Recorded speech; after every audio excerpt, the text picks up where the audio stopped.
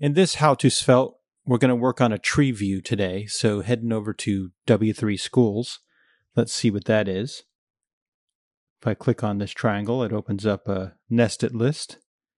If I click on that, it opens up another nested list, and so on. So let's go ahead and copy the HTML they have, and we'll move that over to our Svelte REPL.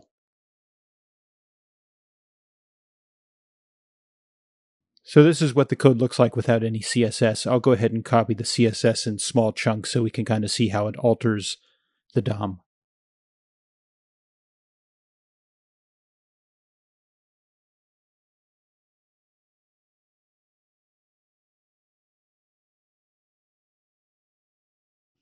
Okay, so looking at the CSS, you can see most of the list has disappeared, and those are nested lists, and they all have this class nested. And looking at the CSS, they also made a class called active, which takes the display property and sets it as a block. So if we were to test that out, you can see the list, the nested list shows. And so this is our clue. This is the point from which we'll work. And we'll do the exact same thing that they're doing, but we'll do it in a Svelte way.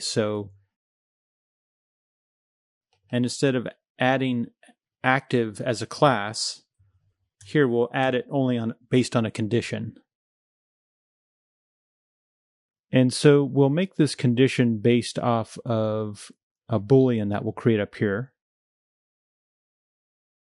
This active class will only be in effect when bev's showing evaluates to true. So if I hardcode true in, you can see it shows that nested div.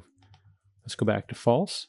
And then if we head back to W3 Schools, you can see how this works is that we have to click on this arrow and only then do the nested list show. We'll need to click on this beverages span tag. So we'll put an on click event listener, and its job is to toggle this value.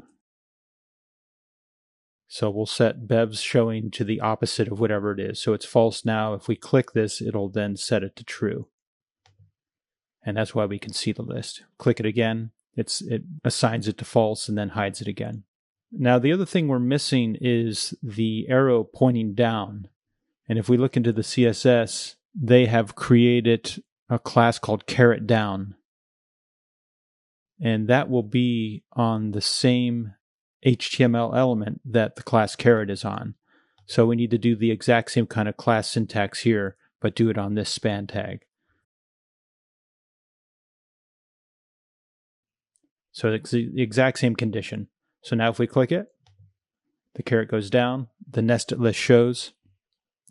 Click it again, goes back up, and the nested list hides. So that's more or less the progression that we're going to need to do. We'll do this to all the other nested lists as well. So the next thing that we would be able to click on is the li tag with the text content of t. And when t gets clicked on, it will show this nested list. So let's go ahead and set up that class. And let's make a variable called t showing. Set it to false. And then again, we're going to click on the span tag. And the event handler should just toggle this Boolean here. So it shows that list. Now let's work on making sure the caret faces down. And that's going to be on this span tag again. And that's based on t showing evaluating to true. And the same progression again for green t. And when green t is clicked, then this nested list with types of green tea will show. So let's add the class active.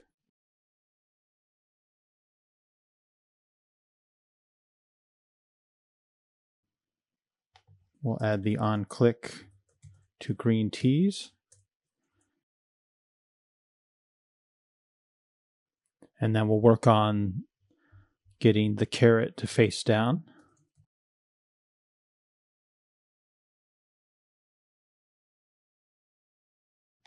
Good, so that all works. Let me just clean this up a little bit so it's easier to read.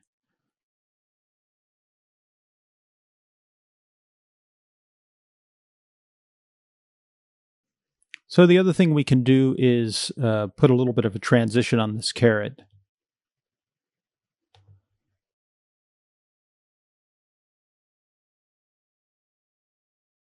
And this will make the transition a little bit smoother. We can also add a little bit of color to the nested list so it's a little bit easier to see. And we can go ahead and make this particular li tag remain black so that you can see it as a heading.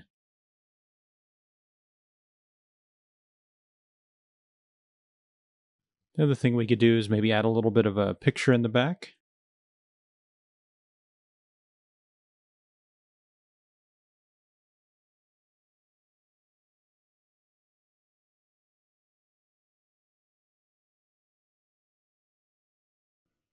The main progression is to reveal and hide the list using classes.